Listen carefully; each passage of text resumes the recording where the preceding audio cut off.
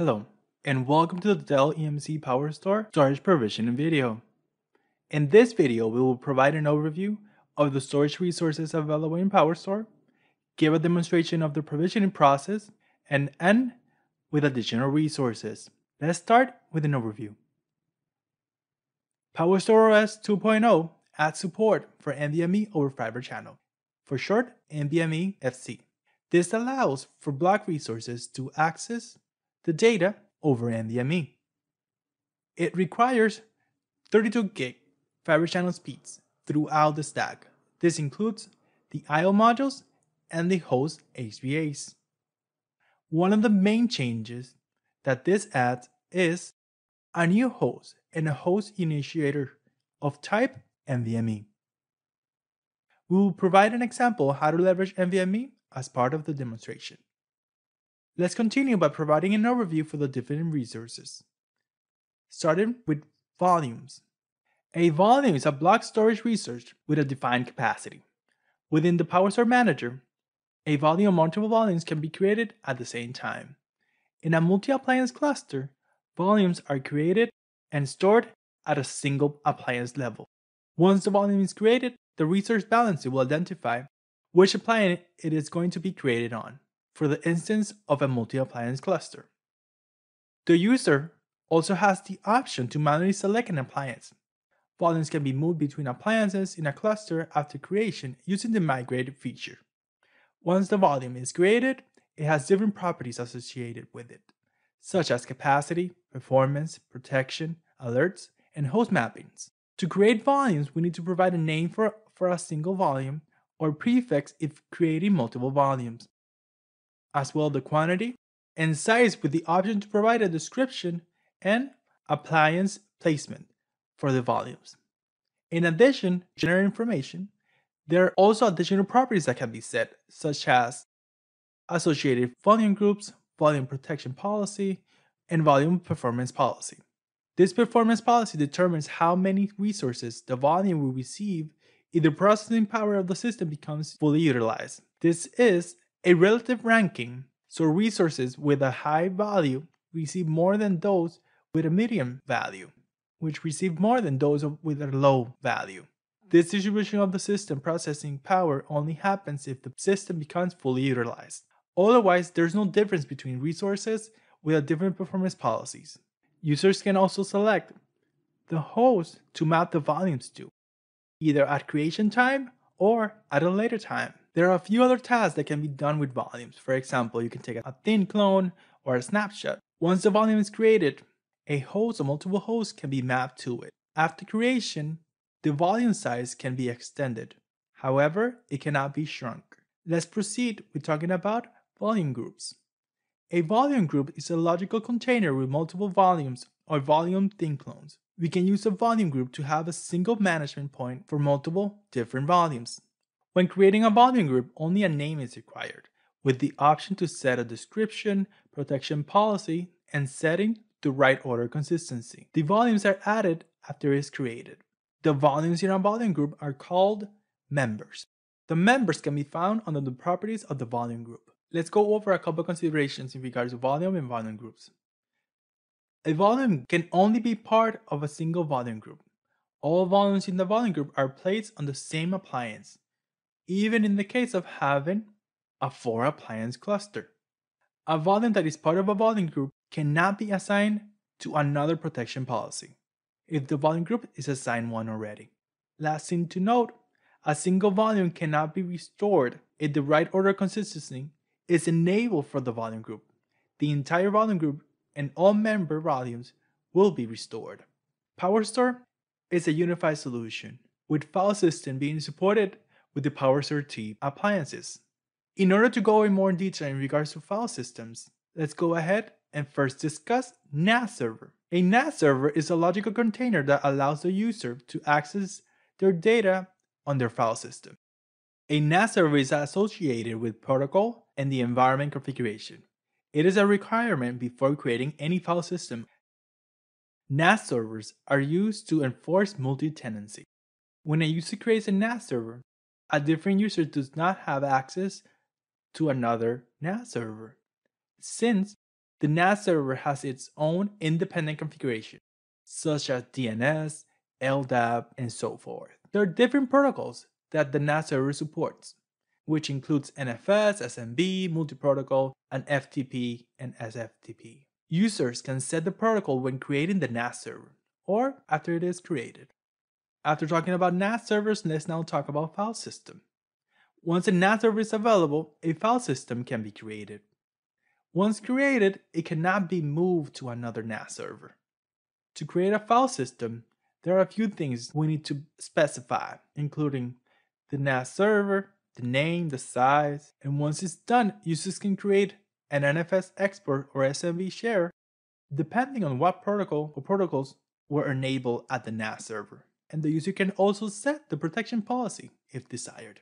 Within a file system, there are a few things that can be done. For example, snapshot, thin clones can be taken, and leverage a lot of the data services, including compression and deduplication. Replication is not supported on file system.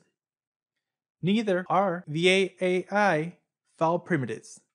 Now let's review storage containers. PowerStore automatically provisions a default storage container across all the cluster capacity. When the VASA provider is registered for a PowerStore, the storage container becomes accessible and can be added as a vVol data store. For PowerStore X, the VASA provider is automatically registered and the vVol data store is mounted as part of the initial configuration. The host needs to be registered using ISCSI or Fiber Channel. Once the hosts are registered, they automatically provide access to the storage container. A user can create additional storage containers with the option to create a quota or to set a quota in order to limit the usage. Now we will proceed with the demonstration. We will create a host, then a volume and a volume group and map them to the host. We will also show how you can create a NAS server, a file system, and a storage container.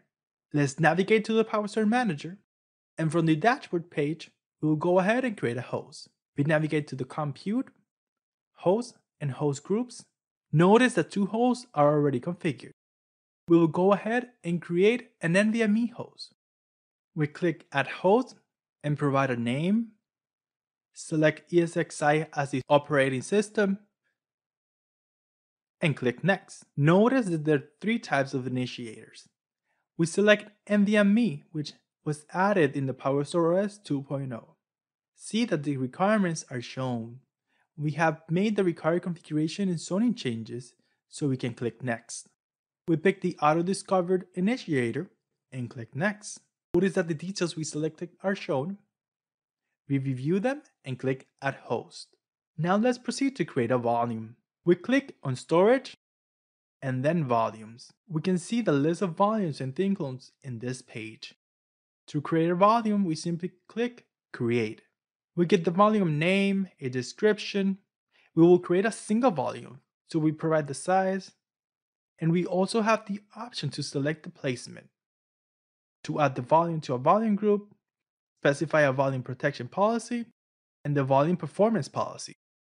We will keep all these options to default value and click Next. A user can create a host mapping while creating a volume. In this example, we select the previously created host by selecting NVMe and selecting the host shown. We click Next to continue to the last step and click Create to finalize the operation of volume creation.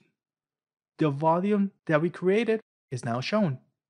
Let's navigate to vCenter to add the NVMe volume as a VMFS data store. We right-click the host, select Storage, and click Rescan Storage, and click OK. We right-click the host again, select Storage, and click New Data Store. We keep the VMFS type and click Next, give it the same name, and select the NVMe device, and click Next. We keep VMFS 6 and click Next. Keep the default partition and configuration and click Next. And complete the creation by reviewing the settings and clicking Finish. The data store is created, and we go ahead and confirm the backend device. This data store can be used in order to deploy new VMs or simply vMotion existing VMs into the new NVMe data store. Let's go back to the PowerStore manager to continue creating additional storage resources. We go ahead and create a volume group by clicking Storage, Volume Groups. We click Create. We give it a name, description, and select Protection Policy, which will create a snapshot every 12 hours. Notice that the write order consistency is enabled by default.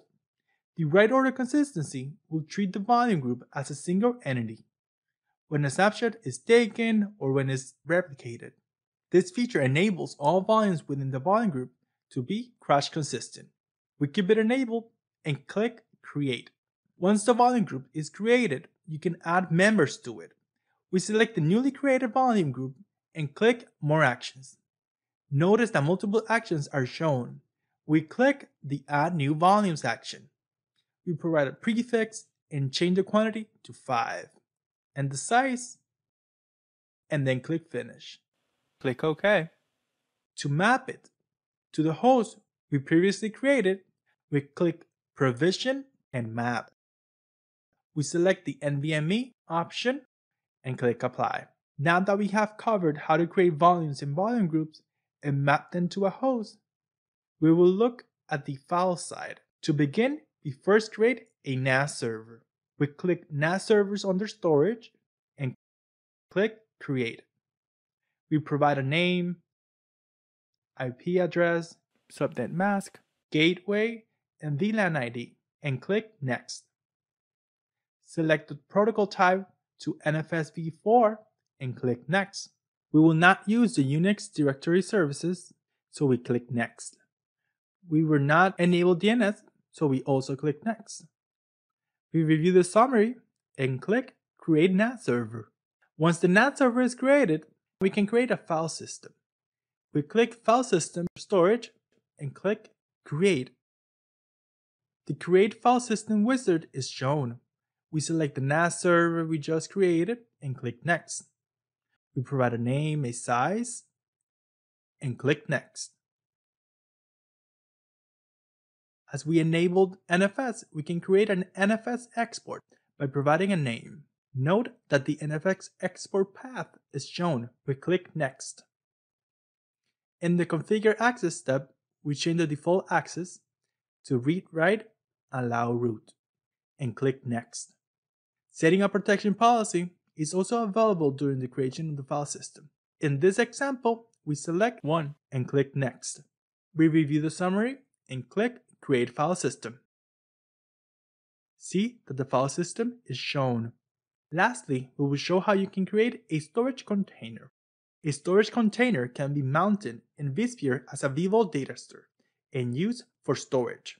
In this environment, we have a PowerStore team in which we have configured the vCenter and VASA provider. To create an additional storage container, we click Storage and then click the plus sign next to the storage container as a shortcut. And see that the Create Storage Container pane is automatically open. We provide a name, and then we enable the storage container capacity quota to limit the usage by clicking the checkbox. Then we set the quota to 1 terabyte and click Create. The new storage container is shown. This concludes the demonstration. For additional information, please reference the shown resources. Thanks for watching this video.